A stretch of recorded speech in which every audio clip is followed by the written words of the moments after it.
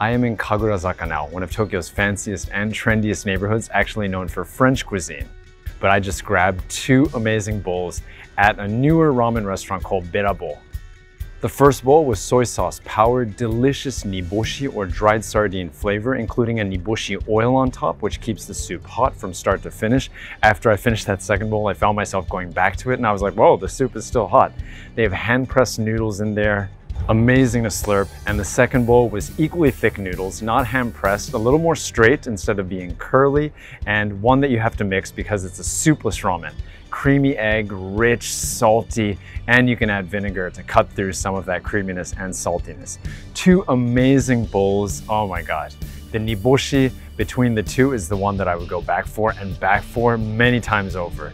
Excellent ramen at Berabou in Kagurazaka.